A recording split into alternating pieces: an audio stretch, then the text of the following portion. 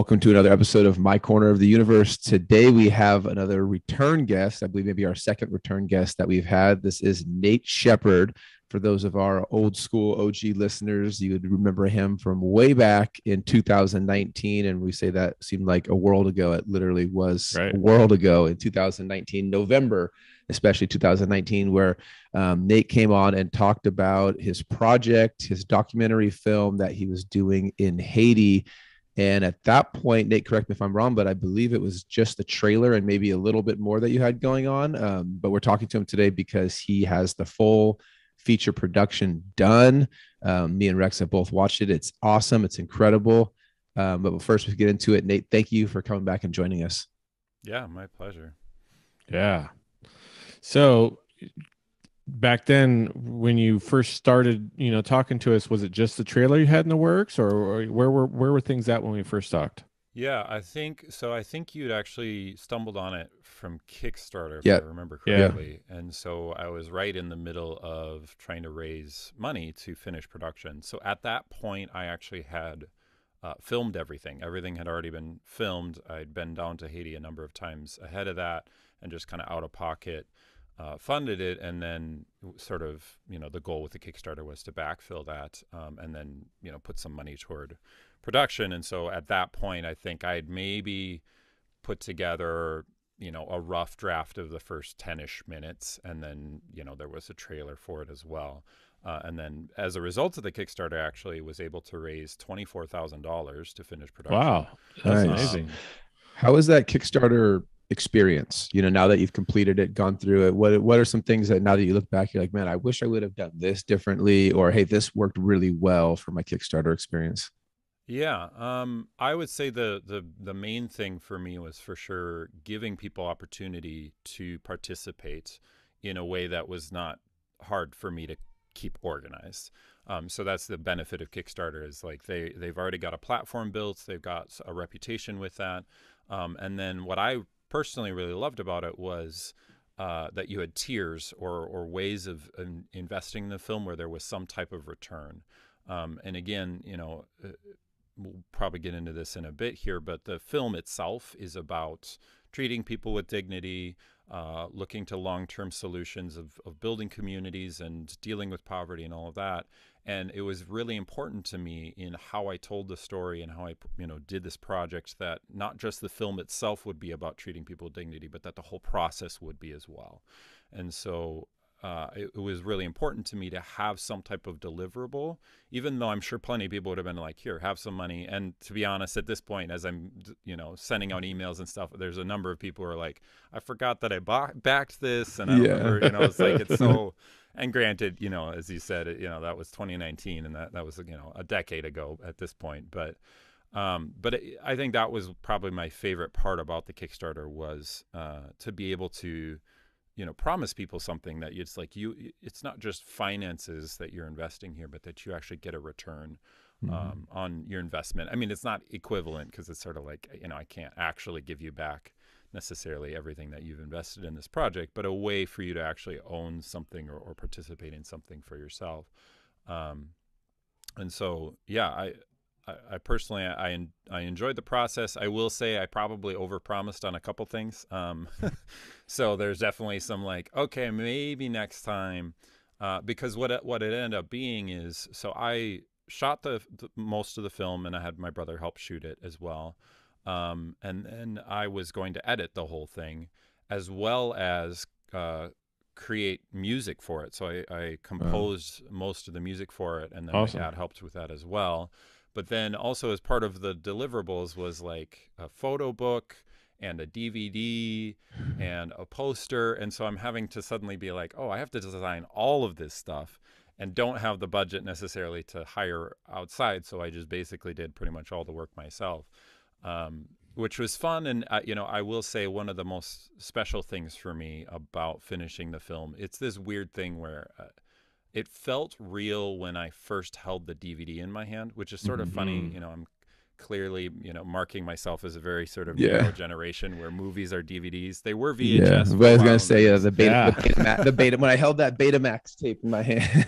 yeah, and I do have this joke with my brother that I would love to be able to like get it on VHS just Yeah. because, that's what Be real cool. movies were, Yeah. And of course DVD is a passe medium at this point anyway, but there was just something about holding it, the shrink wrapped DVD that looked good. And I was like, this is my film. That was just, again, I think ties back to that like tangibility of like, I have something that represents the film. And so, I don't know if other people felt the same way, but I imagine if I were to invest in a film like mine, having the DVD would just be a special token, even if I never actually watch it on the DVD. But it's just that token of like, I helped create this movie. And so I don't know if that gets to your question. Similar to like an author, I would imagine. You finally get that book in your hand and you're like, Yeah. wow, this is like the culmination of all my work. And so Yeah, I could totally see that. Yeah. for sure. Yeah. It's hard to encapsulate when things stay digital. I feel like the completionist of it versus a physical, tangible thing sometimes. Yeah, and the other tangible piece of it too was being able to show it. So I actually got to show it in our local theater. Awesome. Awesome. Yeah. Basically just a one night showing, and then so that was here in Rhinelander, and then at the end of January, I'm hoping to show it at a theater in Minneapolis as well. And that definitely was it. That's a whole nother saga that's probably not worth getting into because it's really technical of just all this pain and suffering that I had to go through to get it to actually be on the big screen. It was both simpler than you would think and much more difficult, and it was just a mess. So I remember that night that I showed it, I was very like just relieved that I was finally able to get there. So I don't know if I was as like present to be able to take in the full experience, but there was something really special about sitting in a theater. Well, just after the past couple of years, being able to sit in a theater at all, but with 70 other people who were all invested, many of whom had actually supported the project, and being able to share it with them in this sort of, epic scale. And, I worked hard to make sure that all the sounds sounded good as possible in the surround sound there and all that. And so I'm hoping that this sort of next theater showing will be kind of that final capstone of saying, all right, this project is done. Everything that I have to do for it is done. And I get to share it in sort of the best possible capacity, which will be really exciting. That's awesome. I have a follow-up question for that, but at first I kind of want to circle back and just like, why don't we just fill people in on the premise of the film? You can maybe even do a little bit of background on yourself for people that might not have caught the first episode, and just can kind of just have a foundation for the rest of the conversation. Yeah. So my name is Nate Sheppard, and I'm a filmmaker based in Rhinelander, Wisconsin. We've been living up here for about 6 years. I'm originally from the Minneapolis area, but I've had a lot of different things that have led me to this particular moment. I don't know that we need to go into detail on that, but just found myself moving more and more toward media production as a career, and then as an artist, and finding that that I love it. I mean, I've really been enjoying it. It's obviously hard work, but and so one of the very first things that I got into when I started to do media production was I was working at a church at the time. I was a youth and music pastor, and got connected with an organization in rural Northwest Haiti called LeManuel Ministries, and was almost immediately just blown away by their approach, their mentality. That's the film ultimately goes in depth into who they are and why I found them to be so compelling, but they're very focused on treating their local community with dignity, looking to long-term sustainable solutions to poverty alleviation. One aspect is that they do a lot of reforestation, they do employment, they have a school, they just a ton of different layers to what they're doing there in Haiti. And part of what I just really loved about them is like they're not there to make money. That's again a big part of the film, is just how important it is to the founder to not. I feel like I'm talking in sort of a circle because it's like, again, no, you're good. Yeah, this is conversation. Great. So yeah. I guess listen to the other.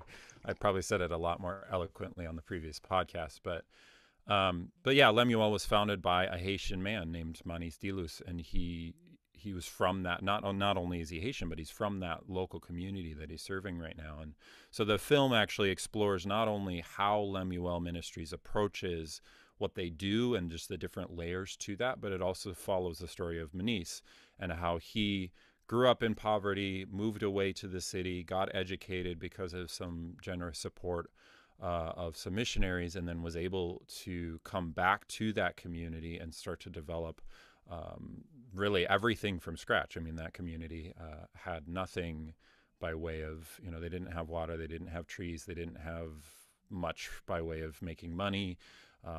And so he was able to pour into that community, and over a long period of time, ultimately was able to build up an organization that, depending on the year, might have 40 to 60 Haitians that are employed, many of whom are from that area, grew up in that area. And so he's giving them, the opportunity to invest in their future and actually create that future for themselves. And now part of what's fun about stepping into the story at this juncture is that it's already on the second or third generation. So the first generation that he poured into as kids, and then you get to spend a little bit of time of those kids growing up and then pouring into the next generation. And, it's just really cool to be able to see not only the principle, but the actual practice of it, and be able to see, okay, this actually is kind of working. And it's not easy. It's very hard to invest in people, to focus on long-term solutions, to not just, give into the temptation to use shock and awe to raise money.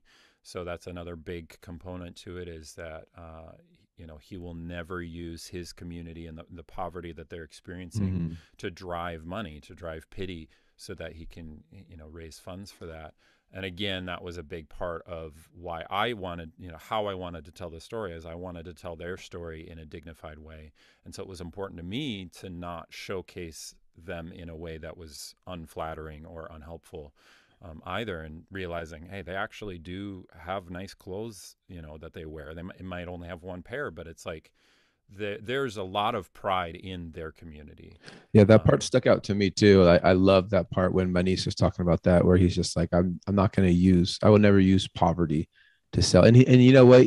I'm sure he knows, he's a smart guy. He knows he could get more donations by using poverty, by showing pictures of, because, you're pulling on the heartstrings of wealthy Westerners or, Americans. And it's just, oh man, these poor kids, they don't have shoes, this and that. But he's like, I'm not going to do that to my people, to play this game of showing poverty. And I didn't even think about it watching the video until you just mentioned it now. But I was like, yeah, now that you mentioned that, Nate, like the whole video, like there wasn't any parts in that video where you're showing, really impoverished people, where it's like, oh man, things are so bad there.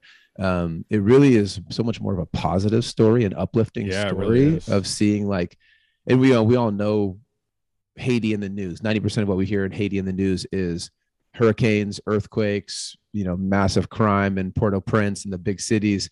But you watch your documentary, and there's such a feeling of joy and happiness there, and gratitude also. Yeah, that was an interesting balance to strike too, because, I've had this conversation with the staff at LeManuel that it also doesn't help to just pretend like that's all it is. Like there is this reality, this abject reality of suffering and difficulty that needs to be addressed, that needs to be acknowledged. And yet it's like you can do a disservice to a marginalized people group in two different ways. You can romanticize and say, oh, all they have is family, and yet they're so happy. And so then you sort of blind yourself to the realities of like, no, there's some very miserable realities that they face every day. But at the same time, there's so much more than the suffering. There's so much more, humans are more than what we go through. And so trying to find that balance of like, yes, things are difficult. Yes, there's frustration. Yes, there's setbacks. And yet there's also this beautiful, vibrant, flourishing community that's still struggling. It's like the flourish struggle balance is this constant tension. And to your point too, I think, I feel like I could lean more heavily on the positive side, because it's like, if you want the negative side of what's happening in Haiti or some of the challenges that they're facing, we've got plenty of media centered around that. And so just trying to reframe what that might look like, while being faithful to their story and saying, yeah, there are genuine struggles here, but ultimately the tone is very much focused on saying, inspiring what can we do and how can we move forward. And I know when my mom watched it, she had cut. I think she watched a really early cut of it and observed that she just saw this sort of like she particularly liked the sequence toward the end where you see like kids dancing and goats jumping, and there's sort of this just like fun upbeat vibe to it, and sort of she walked away feeling like hopeful. And if I remember correctly, this was probably March, April. Let's see, no, it would have been the following spring. So this is 20. I'm trying to remember the timeline now. So I think the spring of, I don't know, it was the winter during the pandemic. So we're kind of full in the pandemic, and I think we're already just feeling the weight of everything going wrong. We have no hope for the future. I mean, that's a lot of what I've observed, that I think maybe just sort of the timing of this film and the project has been very fortuitous, in the sense of putting forth a hopeful vision for the future in a context that is objectively difficult and challenging to have that hope. And my desire would be, if there is something, that people can experience with this film, is just saying, hey, guess what? We're all kind of experiencing some level of like difficulty and trauma, no matter who you are, no matter where you are. It's like a global pandemic is pretty remarkable. And obviously we can compare sufferings, and that doesn't tend to be very useful. But at the end of the day, we're all humans trying to struggle through this. And so my hope would be to showcase sort of this, if this community can find their way toward hope, and a meaningful, grounded hope, not just a wishful thinking kind of hope, how can this then inspire you to see your community the same way? That right now, it doesn't seem like there's a way. Right now, it seems like every door is closed, every light has been turned off, and yet there will always be that one little way that you can go, that one step forward you can take. And that was another aspect of treating people with dignity that was important, is that there's no call to action. I had another friend sort of comment, like, there wasn't really, like, we weren't sure what the takeaway was. And I was like, then that means I did my job. Like, it's a bit of an unusual approach to a documentary, from what I understand of, a lot of films, especially films dealing in similar, issues of justice and equity and things like that, that there's very much like this call to action, or this sort of heavy-handed, here's what you should think, here's what you should do. And it was important to me to not approach it that way. Partially because ultimately I didn't want it to be like a glorified commercial for the organization. They didn't want it to be that way. I wanted it to be certainly it will, I hope, benefit the organization in saying, hey, do you want to learn more about them? And if you want to support them, that would be absolutely wonderful, and is definitely a desire. But at the same time, I don't want you walking away feeling this sense of, okay, now I need to give money to this organization, or now I need to care about Haiti in this way. I'm like, actually, if you walk away and don't give Haiti another thought, if you're not Haitian, then great. Give a thought to your community. Give a thought to other communities that you're already connected to. Like the takeaway isn't help Haiti this, do this for LeManuel, do this for these people. It's like, no, take this heart of seeing hope where it feels hopeless, and looking to the long term, and asking yourself, how do we help people while also treating them with dignity, and not just using them for our own personal gain? Guess what? Every community is going to have some dynamic like that. Every community has vulnerable people. Every community has struggles and challenges, and every community has people. Yeah. It's easy to put people in buckets and categories too, like, oh man, Haiti is just so poor and it's so crazy there. Oh man, Chicago is like insane with crime. And what I love about documentaries and films like this is it puts real life reality to it. And then it starts to kind of take us to step back and be like, I shouldn't just say like Haiti's like full of crime. There's all different aspects of it. You shouldn't say that this area is just this.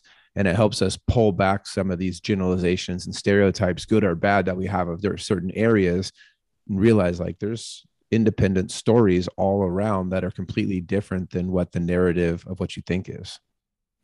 Yeah. I also feel like you really encapsulated Manis's vision of, I could give you a fish, or I could teach you the fish.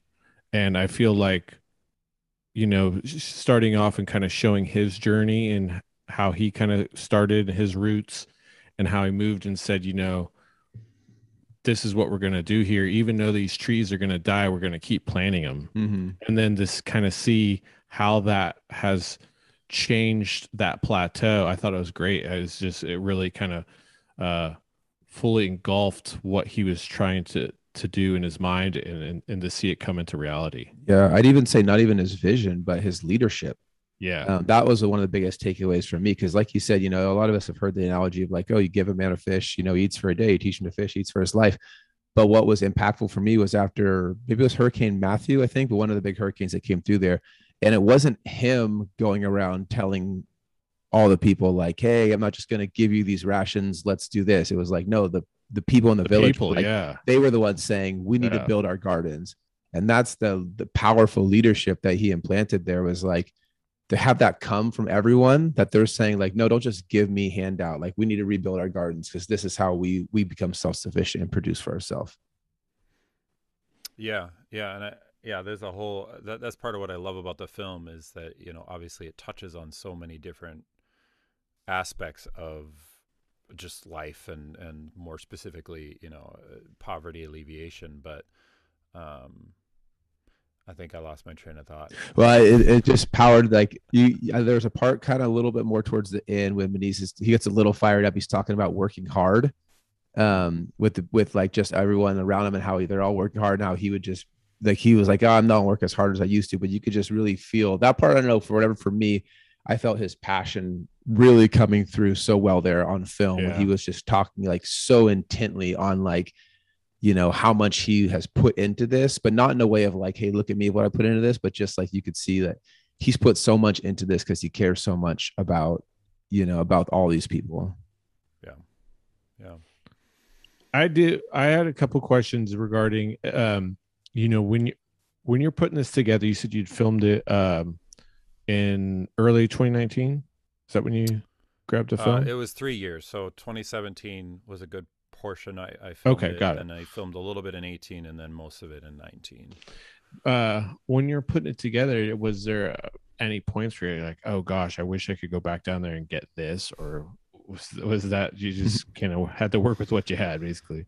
Yeah, there's a lot. So the challenge of it too is, like I said, it was one of the first projects that I dove into. And, I knew some of what I'm doing. I wouldn't have taken on a documentary if I didn't at least know how to turn on a camera. But the amount of knowledge that I have now with regards to cinematography and sound design and all of that stuff as a result of making the documentary, it is very much this position now of like, the next film is going to be better, because I can't think about this one anymore. Like, I can't fixate on all of the things I wish I would have done, but there's so much that I wish I would have known and would have done more effectively, and it just ultimately it's saving you so much extra time. So I do feel like I might have been able to shave off even half a year of production. Oh wow. And now that's a bit misleading, because that just the reality is I have a life outside of production, and so it's all that other stuff that's interrupting constantly. But it's like, if I were to condense it down into, maybe it would end up being just a month or two of concerted work. But it's like, there's just so much that I was trying to, I mean, that's part of the beauty of art and creativity is it's actually constraint can be one of your best friends, because it forces you to really say what you mean and focus where you need to focus. And so there was a fair amount of that where I was like, sometimes it was nice where I was like, well, I can't really use that footage, so I guess I won't, like it really winnows it down.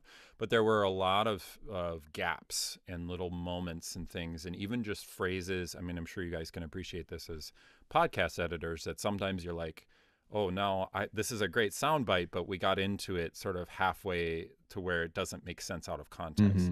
And so when you're moving pieces around, suddenly you have to supply. And so there's a little bit of that kind of finessing how they're saying things, just so it makes sense. Never changing what they actually are saying, but just changing maybe the wording slightly so that it flows better. And, countless other examples like that of just issues with sound design, issues with images and the, exposure, blah, blah, blah, all this technical stuff that I wish I would have known before, so I could have shot it more, effectively at the start. But it is, at some point it is what it is, and I'm proud of what I was able to create from the pieces, and there are definitely some like, wow, boy, did I work hard to get that to make sense or to, get that to flow properly. All this invisible, you know, it's that classic, like, I know I did my job when people feel like it was effortless. And it's this unfortunate reality of being a creative, is that people just don't have any concept, even if they think they do, or even if they're sort of like, oh, that's hard, you still don't really have a concept of what all goes into making something like this. And if you do your job well, people walk away saying, you know, feeling like it was effortless. They walk away with the story, being impacted by the experience, and they don't think at all about the technical stuff, which is the goal. But then you sort of feel like, but that was I the put word. so much into that. Yeah. Like, can somebody? And so every once in a while, I'll have like a friend in the business who's like, I see you, I see that. And I'm like, thank you, I appreciate that. Did you storyboard a lot of it, or did you kind of have a rougher outline? And if you did kind of storyboard it, how well did it end up sticking to your original plan? It was a bit of a combo because I'm still learning how I work. I'm very much a fly by the seat of my pants, generally speaking. I'm learning now the value of pre-production, but I would say it was a bit of a hybrid. I mean, there's a natural progression. So Manise's story, it's like you start at the beginning and then you move up to present day. And then obviously this sort of runs in tandem with the story of LeManuel. But then I also had this other storyline where when I was there in 2019, actually a significant portion of the film was all just one morning where I followed the founder around for a morning and just had him mic'd up, and he was talking to another staff member, which ended up being a great way to tell the story, because then they could have this natural conversation and that we get to sort of listen in on. And so that in and of itself was sort of like, you get up in the morning, you get in the truck, you go around to this site, to that site, and there was some reordering of what order we actually technically went to the different sites. And then I knew that right around the 60-minute mark is where I wanted them to finally end up in his house. And so there's this scene where all you see, like, there's not any extra quote unquote dialogue. It's a documentary, so I don't know if you call it dialogue, but there's not any like specific concrete thing being discussed. It's just watching Manise with his wife and kid, them spending time playing music together, dancing, you know, and it's a, you know, 5-ish minute sequence. And so I knew that I wanted that where it was supposed to be. And so then you just start to build all these other pieces around it.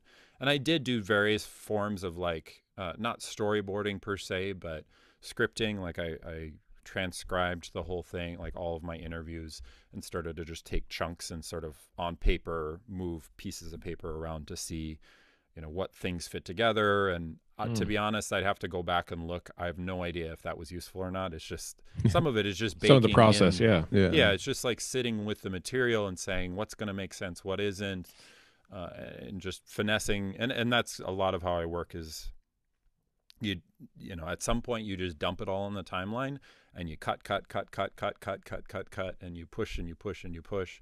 And then finally, at some point, something starts to make sense, and you might get a scene done.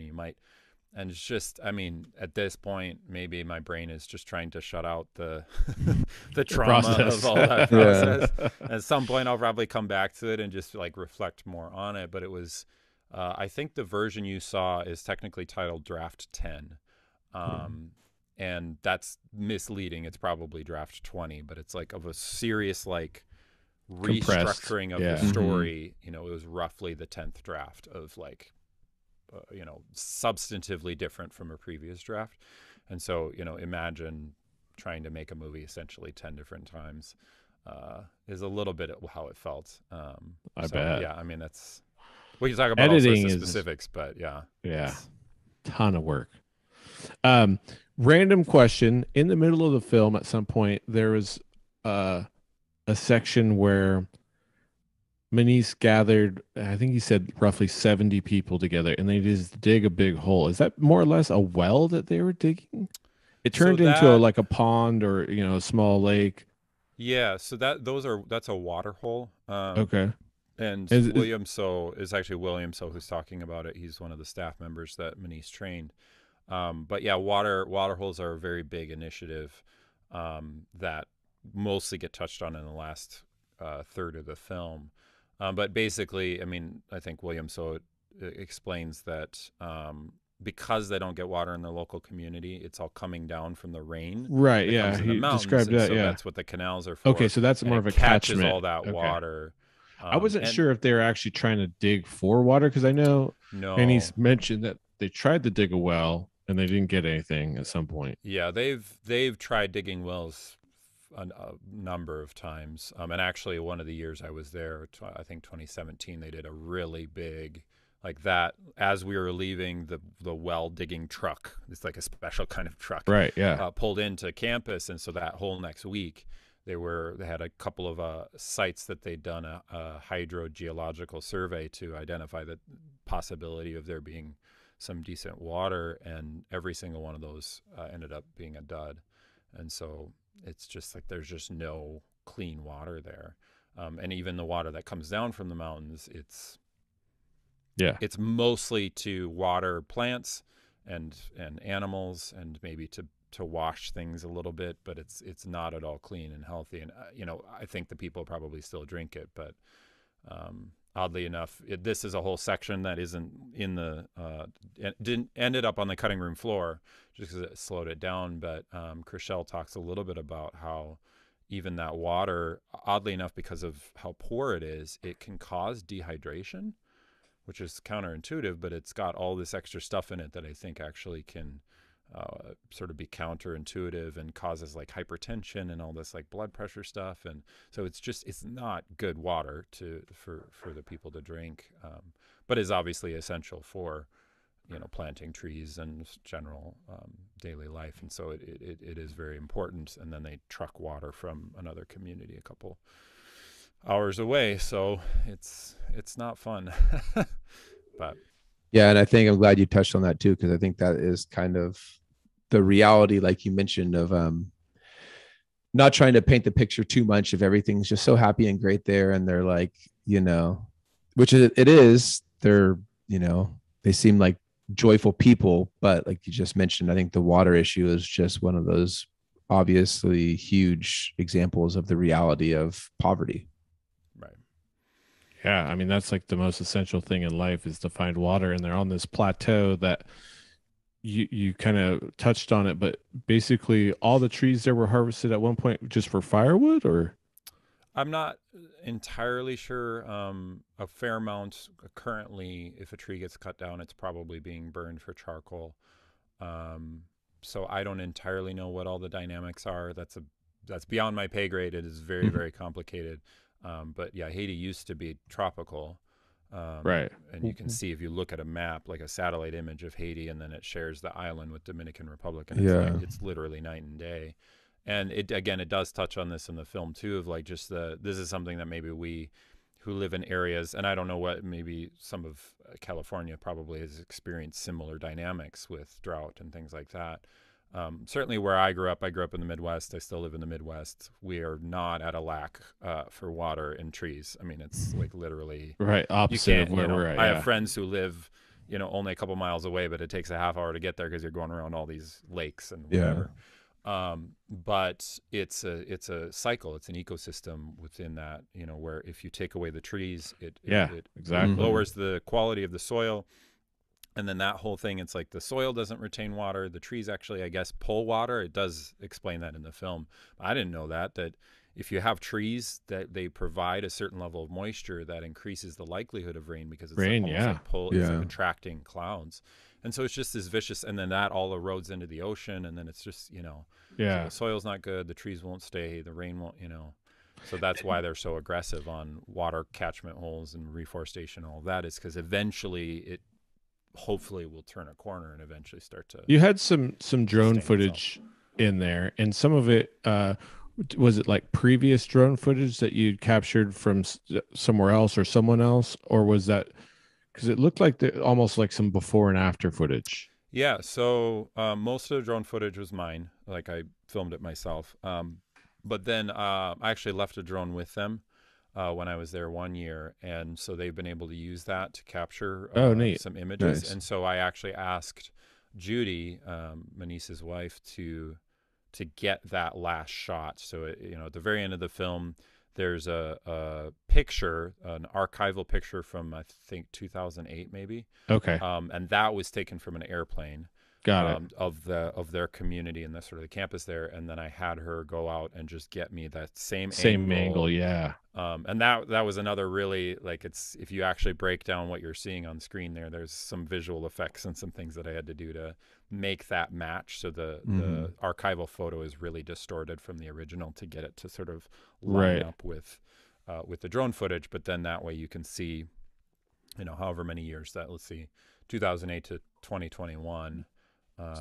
13 years. Yeah, 13 years. Not that many years difference. to see such a huge difference. Yeah. I mean, the camp, like she says at the beginning of the film, Chriselle says, the campus is completely different. It's got, and it's actually a very pleasant. Like I've been there a few times, and I'd vacation there. Like it's a gorgeous campus. They're very hospitable. I mean, that's something they pride themselves on. They keep the campus very clean. And just such a, I mean, you might not want to be there during the hot season, but other than that, it's like just an incredibly pleasant area to be with on the local campus there. And I think, as I don't remember if it gets into this in the film as much, but I think part of the idea with their sort of local campus is, part of the challenge that they had to overcome in the early days of working in that community is convincing the local people of this long term, and he touches on that a little bit. That vision, yeah. The trying to convince people not to cut down trees, but then they have to cut down trees because then they can create charcoal and provide for their families. And so it's like, it's not that these people are obstinate necessarily. It's like, no, this is day-to-day survival. So you're asking them to give up even more than what they've already had to give up for this long-term vision. And then I think once the campus started to like clearly be different and be like, oh, now we can actually see, we have a tangible example of why this is important. And so I think over time, not only their local community, but a bunch of surrounding communities have started to change their mentalities. And actually that's part of the story about Hurricane Matthew. So Hurricane Matthew comes through, it wipes out a ton of, livestock and whatever infrastructure they have. This was in 2016. And so, the film talks about how Manice sits down with the community and says, what are we going to do? How are we going to respond? You guys need food. What do you need? And the community is actually the one that comes and says, don't give us stuff now. Give us, help us rebuild our gardens, help us rebuild our canals so that we can get water and we can plant things.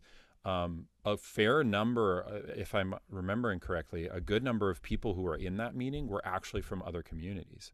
Wow. So they weren't the local community only, but surrounding communities that came for his leadership over time. Have learned to listen to what he's doing and be like, I think there might be something to it. And I think that's some of what, that just to have that amount of tenacity. Like I feel that right now, even of just, I'm raising little kids. I'm in communities that are very much, sometimes I feel like polar opposite from each other. We've obviously experienced this in America where there's just a lot of, it's hard not to look at it and say that it's almost like a social poverty, an inability for us to communicate in healthy ways, to reach across barriers and dividers and recognize, the humanity in each other.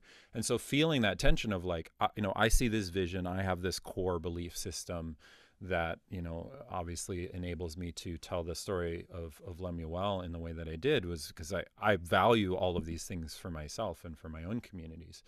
And just looking out at the sort of, for lack of a better word, deterioration of the communities that I'm surrounded by, and saying, okay, how do you cast a vision when people don't see? It's like, I could never talk to somebody, I could never talk to my Republican family member or my Democrat friend or whatever it, that's obviously the surface level ones, but there's tons of these dividers that it's like, you can't even envision what that might look like. And then, I've had a few opportunities in my life to set an example, and it's very difficult to do.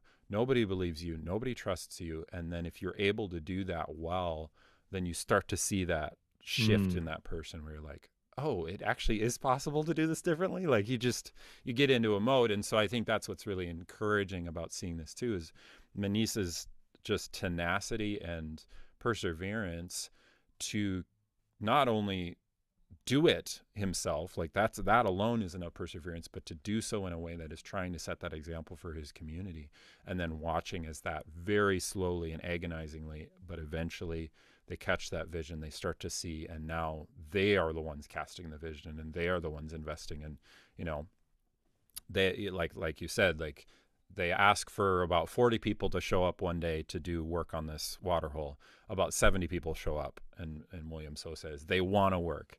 Yeah. And what he's trying to articulate there is like they're not looking for payment.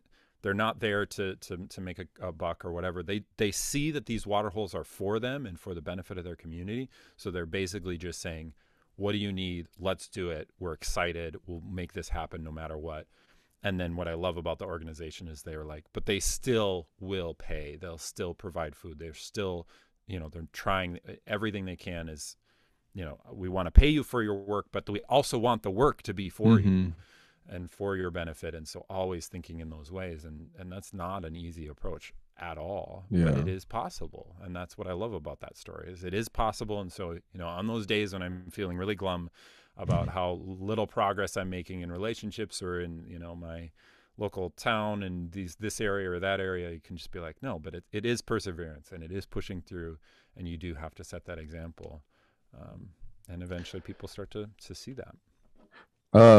What's the distribution plan for the film getting out? Have you thought about, is it possible? I mean, I have no idea of this space, but like in like film festivals, like you talked about, like, sure. Screening at, you're talking about one in Minnesota. So like, what's kind of the goal? How can we help out? How can anybody listening help out to either get notoriety or just help get it out to more eyeballs? That is the probably the hardest challenge for me is, I mean, a little bit of it, so much of my effort was put into making it that I'm like, okay, now what? And there's a lot of me that's like, I don't know, it'll do what it does, and I'm going to move on with my life. I will say, this could be a whole podcast in and of itself, but something that I'm really fascinated or interested in as an artist and just as a person, I'm a leader in my church, and so obviously as somebody influencing in religious spaces as well, is just thinking through what is community, what does it mean to be human, and especially as we're not really coming out of, people often say, now that the pandemic is over, it's like, well, it's not over, it's just they stopped locking us in our houses. Like, right. Yeah. Hopefully. But as we were sort of, forced into this online space, and certainly there's some tremendous benefits to that. Obviously, our ability to have this conversation is due to the internet, and so I'm deeply grateful for that.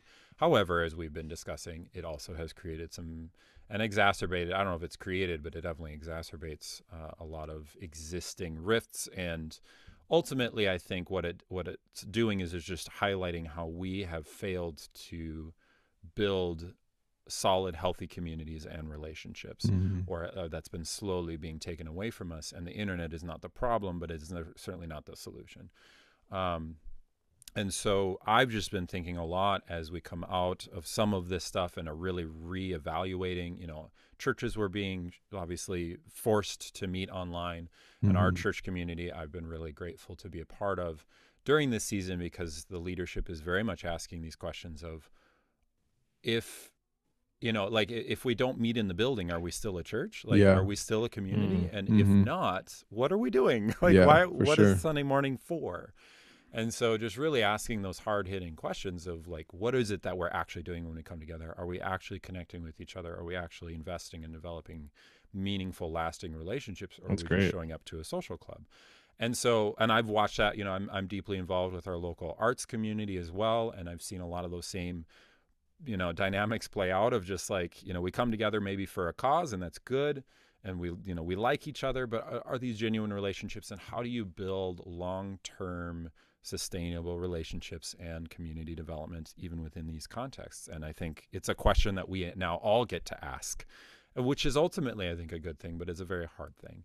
And so all that is a long preamble to say, as I think about distribution, I do know from what I've researched that festivals, for the most part, are a bit of a racket.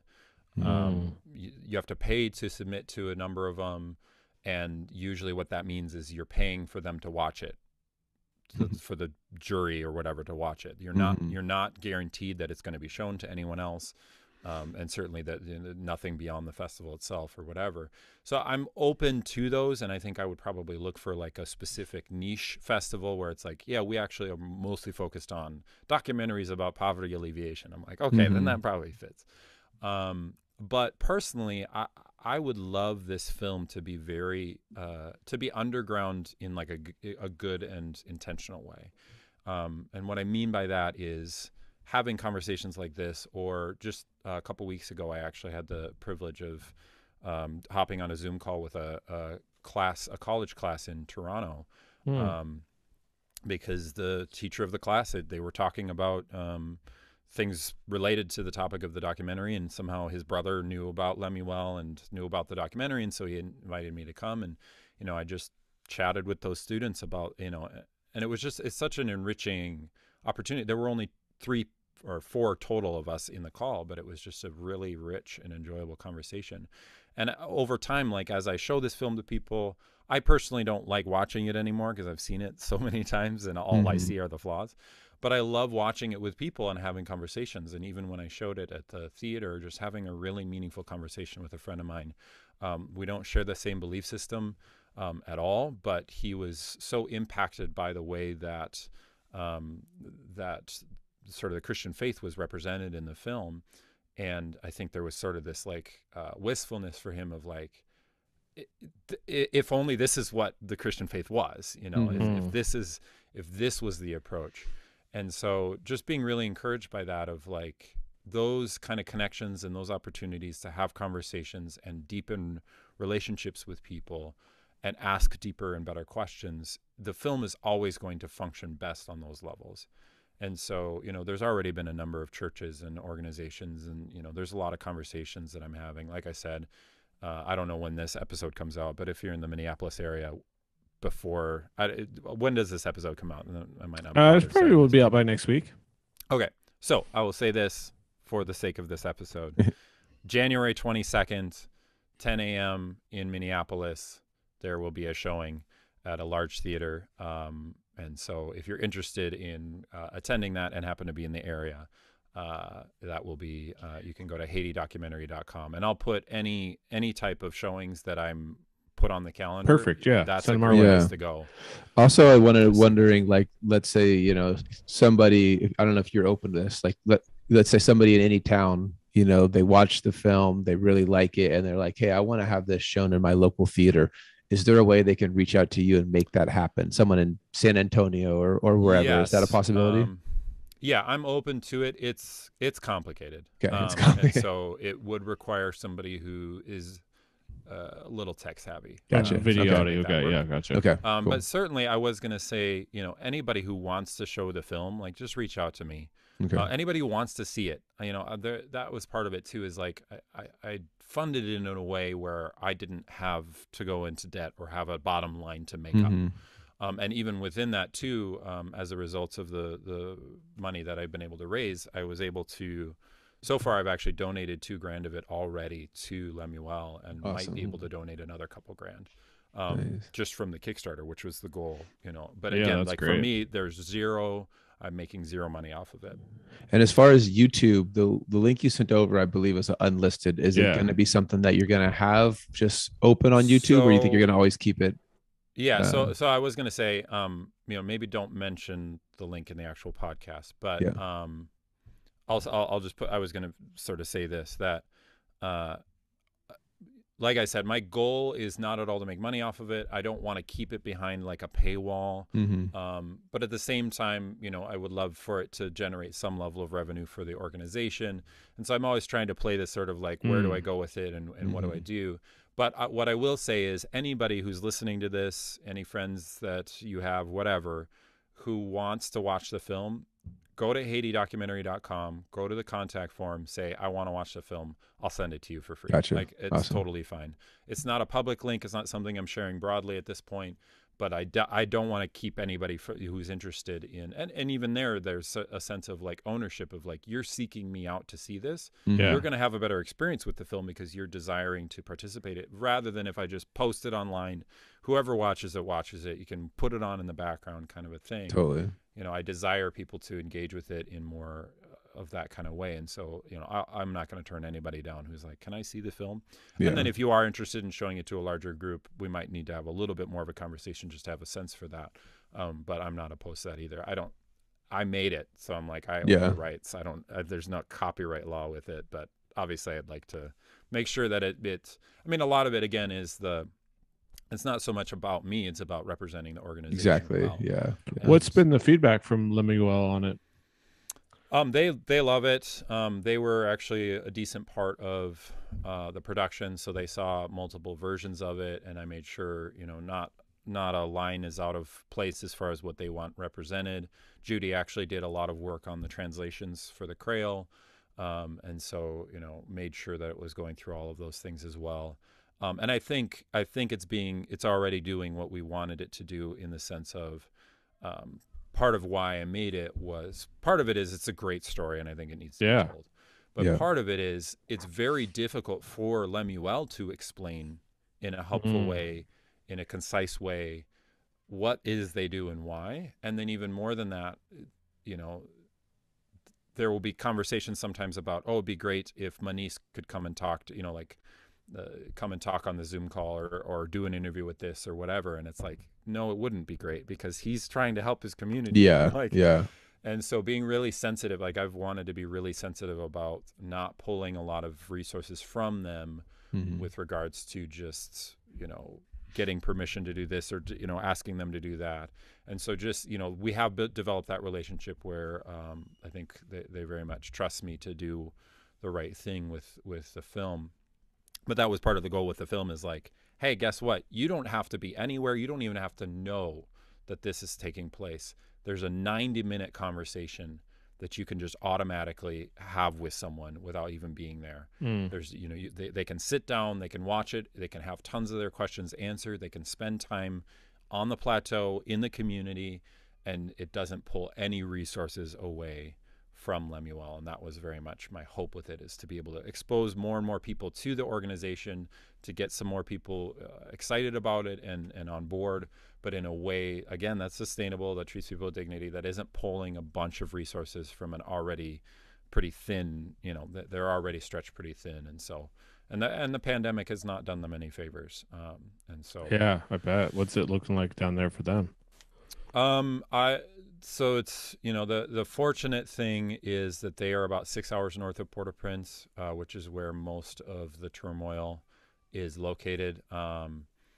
But the reality is that everything comes through Port-au-Prince. And so as far as getting access to resources, it's put a strain on an already difficult system. Yeah. And then, you know, anytime that they need to go pick something up, they have to send a staff member into Port-au-Prince, and there's just an insanely high percentage likelihood that they're going to be kidnapped or harassed by local gangs and so forth. And they've had staff members be kidnapped, I believe, and fortunately released unharmed. But it's wow, it's bad even by sort of the standards that they're used to living in that context. And so they're, you know, the community themselves, they're innovating as always, you know, finding different ways to navigate through the pandemic. But yeah, it's the resources are the big issue. You know, if we're feeling the hurt of supply chain here, they're feeling it, right? You know, totally. tenfold. So what's next for Nate Sheppard?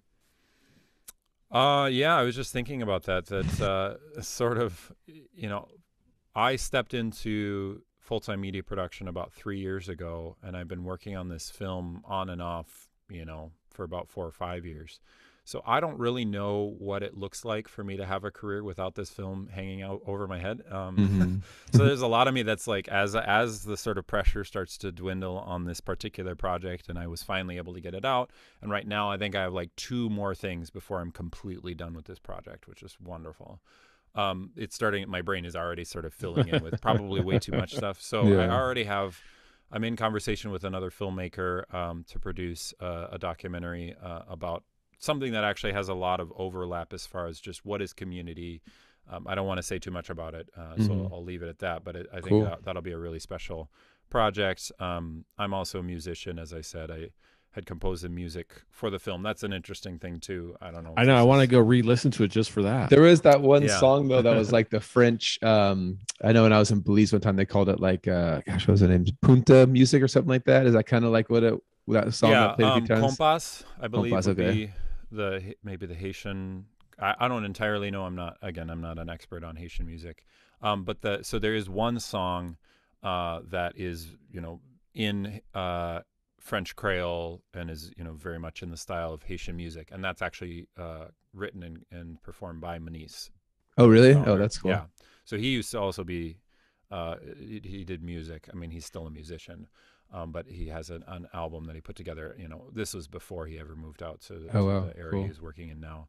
So I felt like it was only appropriate to try. Yeah. to Yeah, put it on the totally, soundtrack, yeah. But that's not my song. So we're working on maybe finding a way to make that album available as well for people who are interested, because there's Oh, yeah, a that'd bunch be of cool. other songs like that. Yeah, But then nice. the rest of the music was mine. And so, yeah, so I'm interested now in sort of putting more effort into music. It's always been something that it's my first love language. I've been playing piano since I was 6. And so just really would love to be able to put some effort into that, maybe do something related to film and music. We're still working on the details, and I'm trying to not bite off more than I can chew, because I've already done that. And yeah, I think it's sort of this, if that feeling of like I can do anything when you push through something this difficult, and get to the end of it and be like, I did it, and it actually wasn't half bad. I can do anything. And it's like, yes, technically that's true, but also this puts a lot of strain on the family. It puts a lot of strain on me. It's like, but should you, so I'm trying to be like temperate, and just, this next season I'll probably try my best to not push too far into something, but just play with a few different ideas and put some effort. I think I just need a break from it before coming back to this film and just saying, okay, how do how do I be faithful with it, and just recognize that, yeah, I'm not looking for wide distribution. Yeah, I'm not, not all press is good press. Not all dollars are created equal. The film even touches on that, of like, yeah, I don't necessarily want this to go viral. That isn't necessarily going to help. And might end up hurting more than helping. Yeah, I can see that. But I don't want to be stingy, and I don't, I recognize that this story is important and has a lot of good to do for the world, and so I don't want to. Yeah, it's a great story. Yeah, holding absolutely. onto it It is. tightly either, and so just trying to find that balance. And I've connected with my the college I graduated from, and see if they've got something. And there's a college locally that I'll probably show it at, and so try to find places to do it, and just put it out there. But like I said, if anybody's interested, HaitiDocumentary.com is the place to go. Reach out and connect with me personally. I'll try to keep it updated as well. Also, you got the trailer right on the front page there too. So Yep. people that are intrigued by the story, and you want to watch the trailer to kind of get an idea even more visually of what the movie's about and Nate's work, definitely go HaitiDocumentary.com, check it out, and message him. Yeah, it's an easy URL to remember. I was surprised it was available. Yeah. Right. It's Yeah. not hard to remember. Take it. Yeah, it's better than having tried people spell LeManuel. They're like, Right. I know. It's not. Yeah, that was kind of my thinking, is like, and ultimately, and I think people walk away and they don't even really remember, Manis's name or Lemuel's name. Or City any of these God people. sticks with you though. Yeah. So the title of the documentary is The City of God. Yeah. Which, if you watch the film, you'll understand why Yeah. it's called that. It takes you a while where you're like, I don't really know why this is called that, and then you get that scene and you're like, oh, that's why it's called That's that. why. Cool. Yeah. Yeah. So, but Well, Very awesome. cool, man. Yeah. Yeah.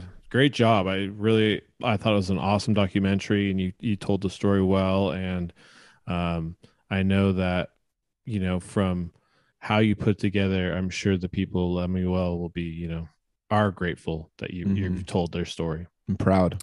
Yeah. Yeah. I think it's that has been probably the biggest thing for me, is just making sure that they felt good about it, and I think they've been very, very blessed and encouraged by it. And, you know, I'll share feedback with them too. People will send me messages and stuff, and I'll pass it on to them. And so I think it's been helpful for them to realize that that was part of the process too. Is Manice originally was more like, you know, wanted to be, rightly so, wanted to be very focused on his community, but over time I think has understood the value of sharing these stories with other people to inspire them to carry on that same mentality. And so, you know, very grateful to him for letting me follow him around with it. He's not a camera guy, you know, he doesn't like being on talking about it with most you know, people don't, right? Yeah. He wants to be with his people, and he, you know, speaking in a second language and trying to communicate. I mean, he's a brilliant communicator, but grateful that he was willing to trust, I mean, the whole organization, that they were willing to trust me. This is a big deal to let cameras come in Yeah.